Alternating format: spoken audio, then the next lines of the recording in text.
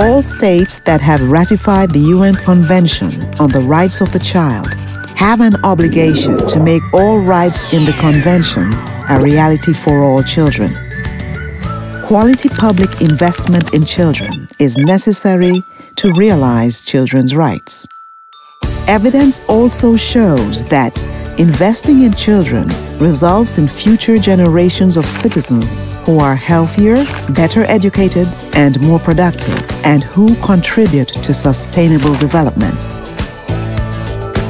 In a new general comment, the UN Committee on the Rights of the Child provides guidance to states on how to invest public resources to realize all children's rights.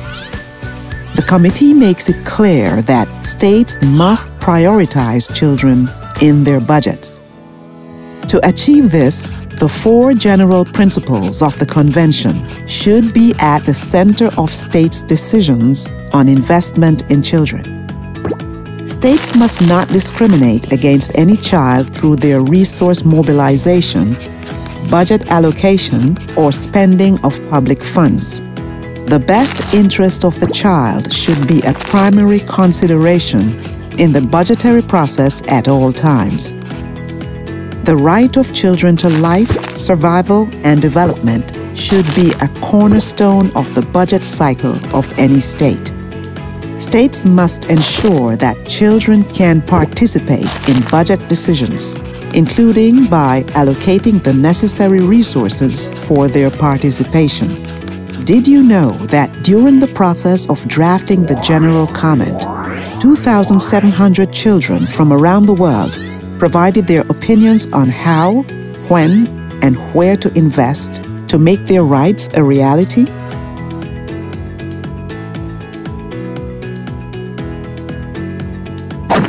Decisions on public budgeting and spending for children at national and subnational levels should also be guided by effectiveness, efficiency, equity, transparency, and sustainability.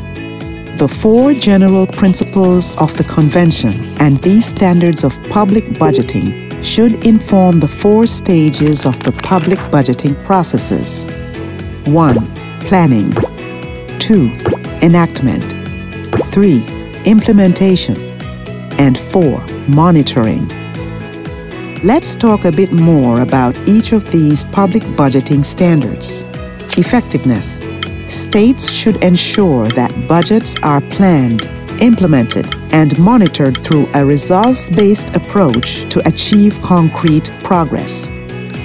Chile is a good example of this. Since 1993, Chile monitors the performance of public institutions utilizing the concept of results-based budgeting. This comprehensive evaluation analyzes the efficiency and efficacy of public spending, including spending on children and adolescents. Efficiency. Public resources should be managed to ensure maximum value on investment. States must prevent wasting of resources due to inefficiency and combat corrupt practices. In Peru and Honduras, for example, the categorization of public spending allows for more precise allocation, accounting, and monitoring of public spending on children. Equity. This involves making decisions on public budgeting and spending with the aim to contribute to greater equality in the enjoyment of the rights of children, especially for those children that are most excluded. In Ecuador, a greater share of municipal resources is allocated to the most deprived groups, including children. And local authorities on equality conduct research on the socio-economic conditions of the population to help inform public investments. Transparency. This refers to the right of adults and children to access timely and user-friendly budget information. Access to public information is necessary for the meaningful participation of civil society in budget processes. Uruguay is a country that has established several national and local mechanisms for citizen participation in monitoring public resources, as is the case with reporting on the national budget, the participatory local budgets, and the country's open government initiative. Sustainability.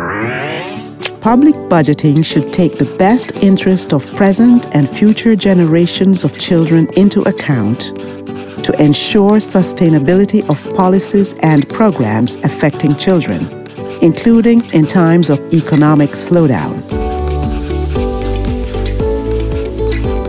Peru approved a law that declares the implementation of the National Plan of Action for Children and Adolescents of 2012 to 2020 of national interest and preferential priority for budget allocation.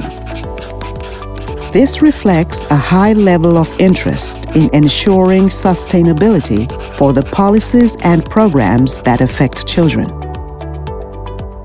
The general comment will also help states to deliver on commitments to children included in the UN Human Rights Council resolution towards better investment in the rights of the child and in the Sustainable Development Goals. In addition to being a legal obligation under the Convention on the Rights of the Child, public investment in children is an important contribution to the sustainable development of any country. What will your country do to make this commitment a reality for children?